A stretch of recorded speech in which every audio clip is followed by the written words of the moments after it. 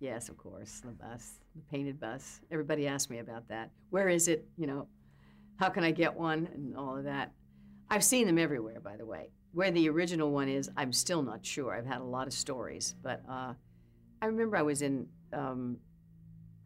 Mason City, Iowa, at a Music Man sort of uh, convention.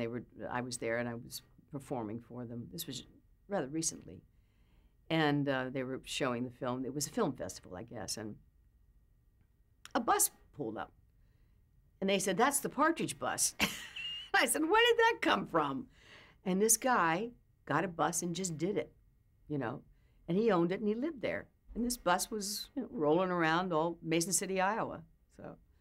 So there's one down in San Diego, and I did, and it was not easy because I had grown up on the not, you know, on the automatic shift. I didn't know how to drive a stick shift, and this was a stick in the floor. This was, you know, the shift in the floor.